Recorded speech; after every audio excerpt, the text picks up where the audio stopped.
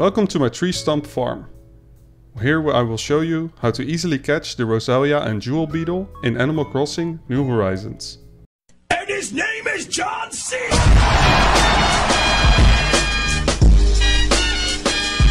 These beetles will spawn all day at tree stumps, from May to August. The best time to catch them is from 7 PM to 4 AM, because there will be less other bugs spawning. Beside catching these, I wanted to check if it was a good money-making method. I started by completely demolishing my fruit orchard to create tree stumps. The trees were already placed in a certain grid pattern. More on that can be found in the description. I ended up with a total of 52 tree stumps. There are a few things you need to know before you start. You need to be really careful when you attempt to catch these bugs. Keep your distance and slowly walk toward the beetle.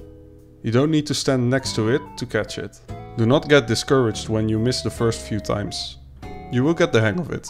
I had a weird problem where a delusional bird told me he liked to sit on these comfortable stumps, while a few seconds later he jumped off.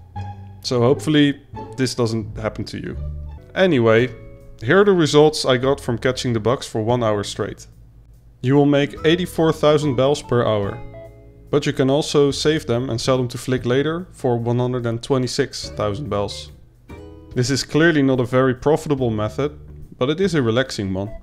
I do not recommend cutting down 52 trees just to catch these bugs. 10 will be fine if you want to catch a few.